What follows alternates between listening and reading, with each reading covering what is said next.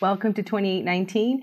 This is the show where we aim to inspire you to go and make disciples of all nations. I'm Sandra Dimas. And I'm Brian Rohlenbacher, and this is the television outreach of Reasons to Believe, a viewer-supported ministry where science and faith converge. And as you're watching the show, if you want to support resources like 2819, visit reasons.org/2819 and give us some support. And while you're checking out our website, after that, make sure you go to YouTube. Make sure you hit that subscribe button below because we want you to stay up to date on all the new videos Reasons to Believe is producing. And you know what? We love to stay connected with our viewers, so we'd love to hear from you. Find us on Facebook, Twitter, and Instagram. We're at 2819 Show. And if you're like me, you like listening to podcasts while you drive to and from work or doing errands, whatever. So make sure you hit up the podcast version of this show. We're on Apple Podcasts, Google Play, and now we're on Spotify. Just search Reasons to Believe Podcast and you can find us there. Well, it's time for a rundown. So in our Nexus segment, we're going to hear from astrophysicist Jeff Zweerink. He's going to address the question, is Earth getting warmer? Feels hot to me right now. Yes. And you know, it's kind of always a hot topic. Okay. But people kind of do get up in arms. It tends to be a sensitive one these days. So to follow that one up, Sandra will be talking with philosopher Ken Samples in Culture Talk about maintaining Christian character, even in the comment section. That's so savage sometimes. And it's important to be able to understand when we've crossed that line from disagreeing to maybe being super harsh. So after that, we're going to hear from astrophysicist Jeff Zweerink. He'll talk with theologian and RTB visiting scholar Kenny Rhodes about the question, why did he become an old Earth creationist? First up, we're going to hear from Krista Bontrager. She'll talk with astronomer Hugh Ross about the question, does an ancient universe support evolution? Let's check it out. Now it's time for RTB 101. This is the segment where we talk about practical questions to help train you to share your faith with friends and family more effectively. And here to help me talk about a very common question is astronomer Dr. Hugh Ross. Welcome back, Hugh. Thank you. Now, when we say that we are old Earth creationists, immediately one of the questions that comes up is confusion about our position regarding evolution. So I'm hoping we can help to clear up some of those questions today about does a belief in an ancient universe mean that we support evolution? So let's first start off with a very brief definition of what is old Earth creationism. Old Earth creation is the belief that the Earth and the universe are old, not just thousands of years old, but literally billions of years old, and that God intervenes through miraculous means frequently throughout those billions of years. Very good. Okay, so when we use the word evolution, that's when another piece comes into confusion, because there's a thing called stellar evolution, and then we talk about biological evolution, and those sound like the same words. So when we say that the universe is old and that stars evolved, let's break that part of the definition down. Well, that's very good, Krista, because evolution basically means change with respect to time. Okay. So you and I are evolving. We've been watching each other evolve for 20 years now, yes. Raindrops evolve. Okay. And we have stars evolving. So like stellar evolution is simply a description of the burning history of stars. Okay. Similar to what happens when you burn wood on open fire. What we see is that burning wood changes over the course of time. Same thing with stars. In the case of stars, it's a very simple changes taking place. Okay. Whereas with life, we're looking at very complex changes occurring.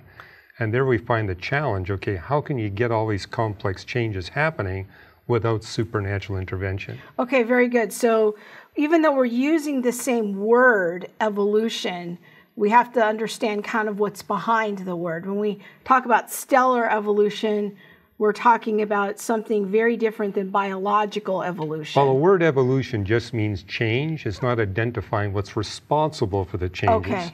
And this is where the philosophy gets into it. What is behind the evolutionary changes we're observing? Is it miraculous intervention or is it strictly natural? So we would say that stellar evolution, stars, quote unquote, evolving, galaxies evolving, that is basically just a result of physics, whereas biological evolution, something far more complicated is happening there. That's correct. A lot of lay people don't realize the physics of raindrop evolution is actually more complicated than the physics of stellar evolution. Okay. So when we think about biological evolution, we're asking sort of a different question of how does life come from non-life? How do these changes get implemented over time? Whereas what we're saying is that stellar evolution, we see good evidence for that. Biological evolution, we're skeptical that that's how God chose to create. We can explain stellar evolution and raindrop evolution by physics and chemistry. Okay. Physics and chemistry, in our opinion at least, and based on our scientific analysis, is not by itself adequate to explain the origin of life, the history of life, where consciousness comes from. Okay. So we're a yes on stellar evolution, and we're skeptical on the question of biological evolution. Well, we're skeptical on the idea that biological evolution is strictly natural. Got it. Okay, that makes sense. Now, what importance can you see this question having when we're sharing our faith with non-Christians? Like, how does this question of whether or not evolution and old earth creationism are the same thing, like how does that help me in my evangelism? Well, we got to be careful not to talk past one another. Okay. So I would tell Christians you need to define what kind of evolution you're talking about. You need to be explicit about what you think the causation behind the changes we're seeing is coming from. Now you can have a conversation.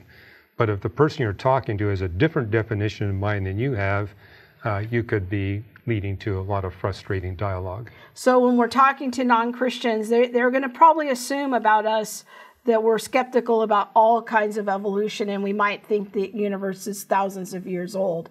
So we might need to make sure that we're clear on our definitions and what we mean. And where we think supernatural intervention occurs and where natural evolution or natural processes accounting for the changes. Very good. So we would say supernatural intervention on the biological side, whereas... Well, even on the biological side, there is some natural process Okay. change taking place. I mean, all creationists believe that microevolution is natural. Good point. That's the macroevolution, but there again, I think it's important. What do you mean by macroevolution? Very good. And where do you think the supernatural input is essential? And what is your scientific evidence that the supernatural input is essential? Now you can have a meaningful dialogue where I think you can make some progress. I think it's important too to say this is not in any of the creeds of the church. And so this is not a salvation issue, but often it's an evangelism issue. If you're actually going to make some progress in showing people that this is not a conflict between science and the Christian faith, then these issues need to be talked about. Excellent way to round out the segment. And I want to encourage all of you, if you're watching, and we used a few terms that were new, macroevolution, microevolution. If you catch some past episodes of RTB 101, we have little bits about those terms. So you can get caught up on our YouTube channel about that. And Hugh, I want to thank you for joining us today. And I want to encourage all of you to check out Hugh's blog, Today's New Reason to Believe. Is the planet getting warmer? This is a simple question with huge implications. A significant number of people today believe global warming is not only happening, but that it is primarily caused by humans. There's also a good-sized group who believe global warming is probably happening, but it's all part of the natural ebb and flow of Earth's temperature, and there's little or nothing we can do to stop it. Then there are those who are skeptical that global warming is even happening. In order to get to the bottom of this debate, we need to investigate three distinct questions. What causes changes to the global climate?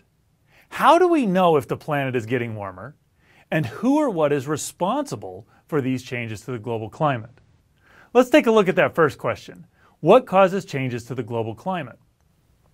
Global climate change involves a complex interplay between four factors that affect the temperature of the surface of the Earth: the brightness of the sun, gases in the Earth's atmosphere, the location and percentages of continents, and the life forms.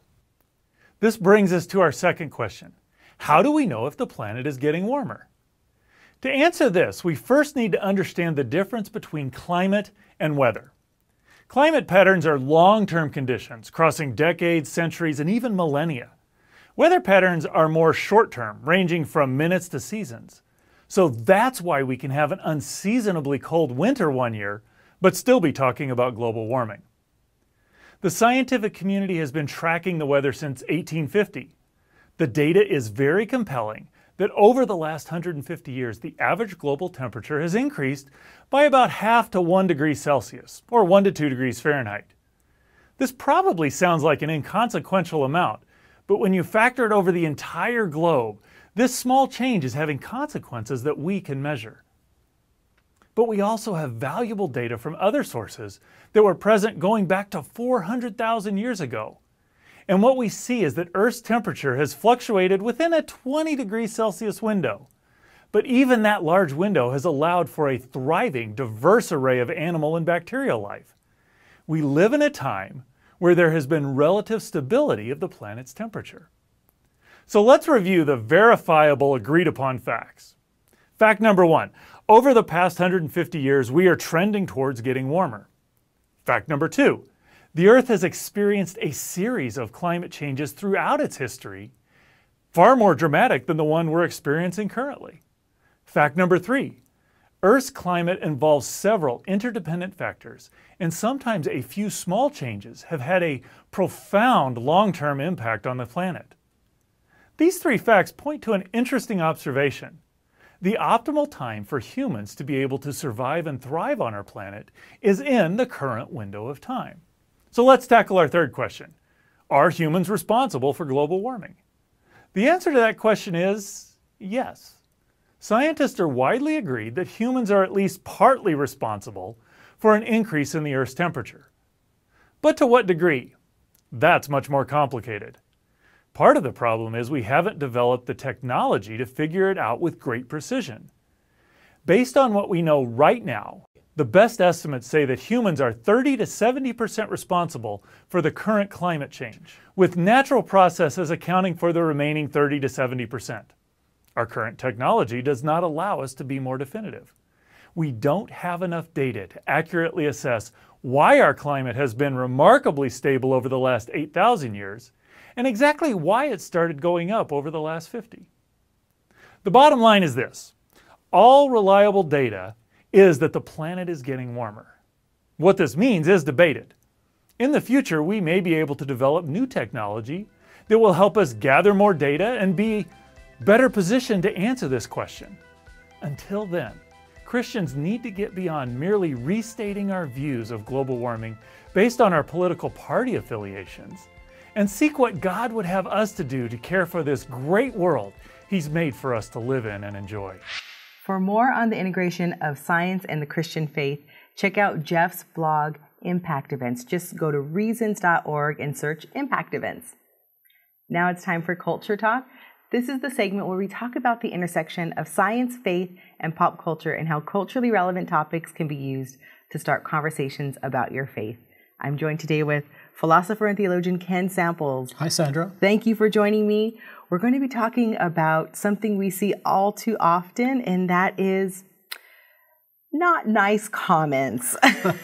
Not nice comments, and how we can maintain Christian character even in the comment section. So unfortunately, we see comments and we get feedback even from, I think you've had interactions with people where they are going to use straw man attacks, and they're going to be unkind in responding to either an argument or maybe even, like for us, our parents and different things that we'll see in the comment section. How, as a well-known speaker, someone who is out there, how do you handle such attacks and criticism? Well, it's never easy it's not easy to be gracious to someone who's not returning the favor to you. However, when I'm on social media, I'm cognizant of the fact that somebody's watching, somebody's observing. And in fact, the arguments that I'm presenting, Sandra, may be more relevant for people that are observing than the very person that I'm interacting with. So I try to stay away from, I try to stay away from the cutting remark, try to keep my mind on what's the point, what's the argument, what am I attempting to reason to and for. And so in doing that, I realize that there may be other people that are going to benefit, even if this person isn't so gracious. Right. It's something that we're kind of used to hearing and seeing is this keyboard courage where people are very bold because they're online. They don't have to say it to your face. And, that's something that we all have to deal with. Anyone who's in the limelight or in a public arena, we have to kind of wade through that. And you offer some really good tips in your podcast. It's 7 traits of 7 traits of apologetic integrity. Yes. Can you give us maybe some of the highlights from those 7 traits? Yeah, the first one I start with is being respectful. And being respectful doesn't mean you necessarily agree with the person.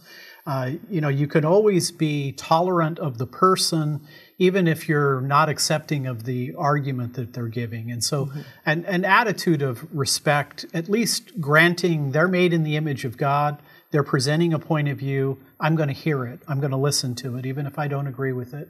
I think also being fair-minded, Sandra, and that means that I'm not going to try to look at their argument in the worst light possible. I'm going to try to give them the benefit of the doubt. I'm going to try to be fair.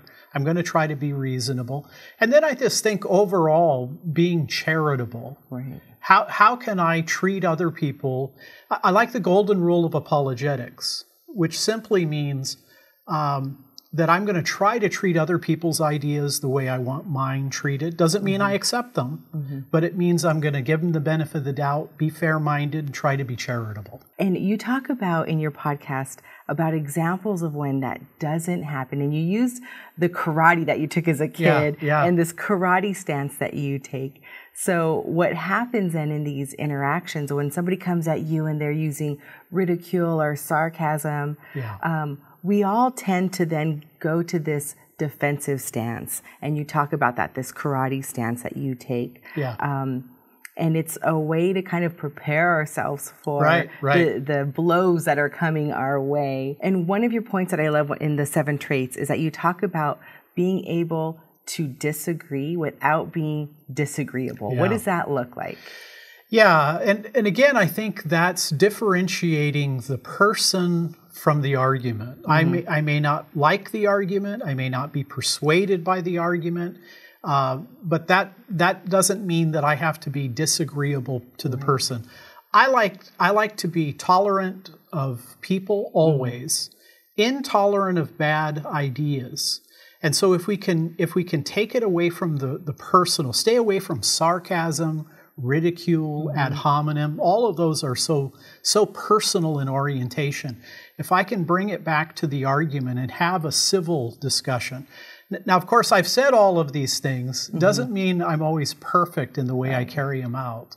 And we have to ask the Lord, help me to be effective in communicating my Christian faith, but help me to love people the way the Holy Spirit would have me to. Right. And that's a great reminder. I know for me, when I see comments like that and I'm feeling, hurt or a little angry, I just stay away. And that's sometimes our option, especially online. We can just say, you know what?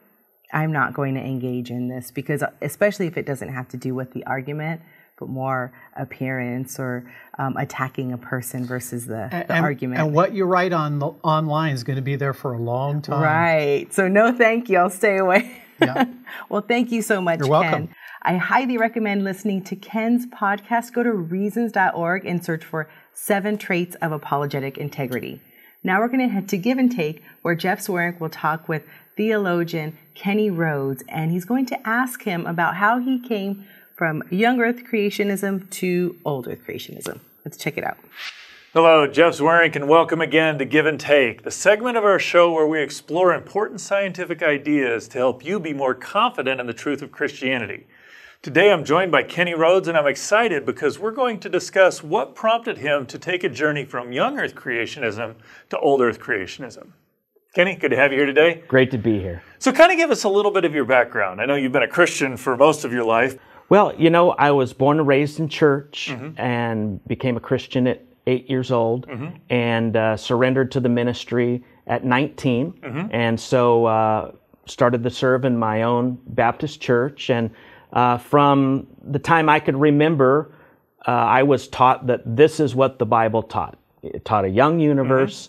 And even when I went in to be a senior pastor myself. How long were you a senior pastor? I was senior pastor for 10 years. 10 years, okay. Yeah. So. And not only did I hold to young earth creationism, I taught it. I taught it on TV. I did seminars. So I was very much in the young earth creation camp. Well, and you got a little bit of stake in it by the time you've been that sort of public with it. So. Yes.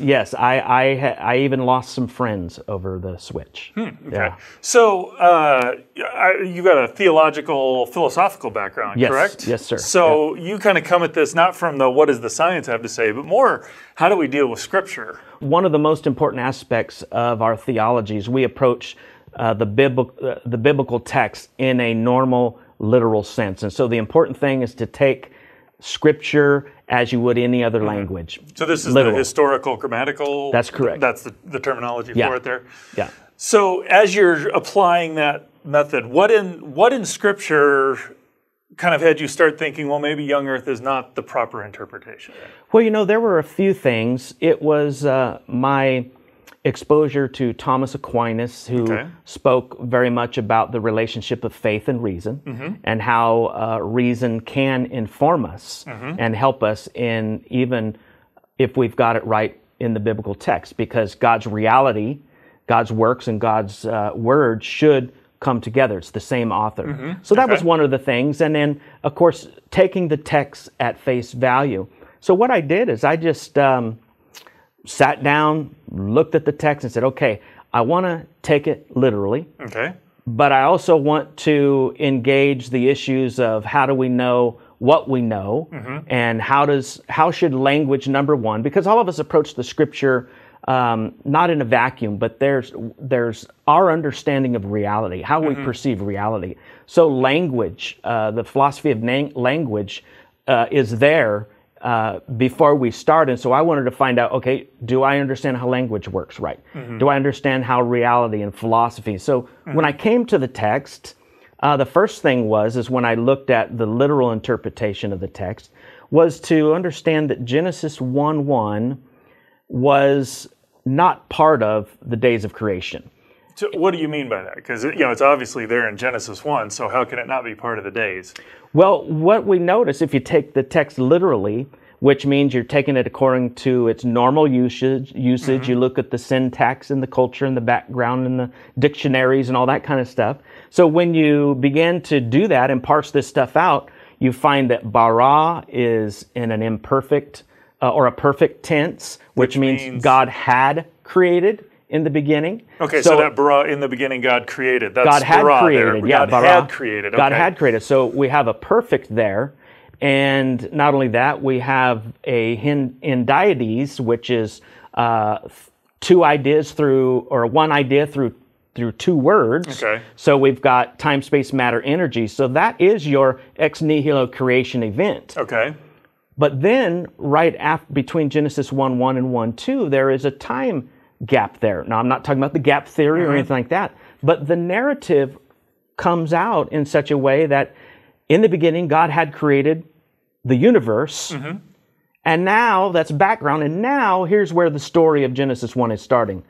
And the 6 days of creation are not a part of the universe, they're a part of God forming and filling the earth for the inhabitants of biological creatures and man. And what really sold it was Exodus 20, that people are always using to say, look, 4 and 6 days God created.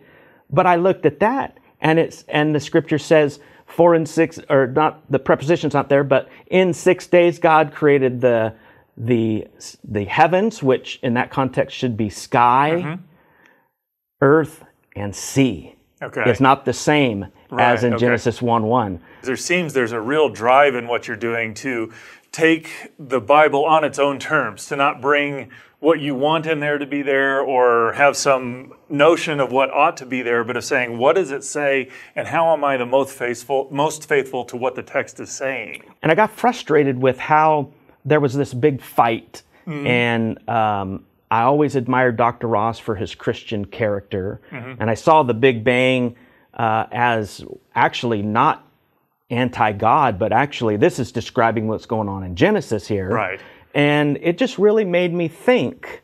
And one of the other keys was I noticed that in the young earth paradigm, what you're doing is you're assuming that you know what the text says, mostly in English, and you're pushing that interpretation on the science. So you're trying to make the science fit what you think Scripture says, when we should be looking at each one and letting the facts, speak for themselves without any decision on what the answer is, and then let the meaning fall out of the text. And I found that was science and the Scripture. They were saying the same thing when I let them speak for themselves, when I tried to take the most neutral position as I could. So we've kind of dug in on, kind of this specific issue of Genesis 1:1 there. I know there were some other issues that played into your journey there. What were some of those other issues, if you could kind of just list them off pretty quickly for us? Yeah, I'm going to be writing 2 blogs. One that has to do with general concerns, and the other one is particular issues. And this issue of how we know what we know, epistemology, the issue of how to interpret Scripture, how to approach Scripture, science and faith issues, how they relate, faith and reason and faith, how they relate to one another, and then some specific things with death before the fall of Adam. That's a big one. That's a huge one for young earthers. And those specific texts, a little bit like what I talked about on how Genesis 1 truly was not teaching always in a most literal sense 6 days. Can you interpret it? Sure, but it doesn't necessarily have to be interpreted that way. So a lot of issues that I'll be bringing up in the blogs. Well, I really appreciate your comments, Kenny. It's been enjoyable talking to you. Thank you. When we look at Scripture, as we really do hold it in high regard and let it speak on its own terms, you can make a very strong case, as Kenny has made here, that the best interpretation is that those are meant to be long periods of time, and that harmonizes really well with Big Bang cosmology and what scientists are finding. I would encourage you to go to reasons.org, search for Kenny Rhodes, that's KennyRhodes, and you'll find a number of his blogs, these 2 in particular, that flesh out how he moved from a young earth creationist to an old earth creationist, and how you can use that information to be confident in the truth of Christianity and spread that truth to those around. That does it for us this week on 2819. We hope that you've been really encouraged to share your faith with confidence, compassion, and nicely in the comment section. And if you feel encouraged to support resources like this show, please visit reasons.org/2819. And don't forget, grab your phone, go on your laptop, find us on social media. We're on Facebook, Twitter, and Instagram at 2819 Show. Let us know what you like about the show. Yeah, give us some comments and some likes, and let us know what you think about my brown vest. See you next time.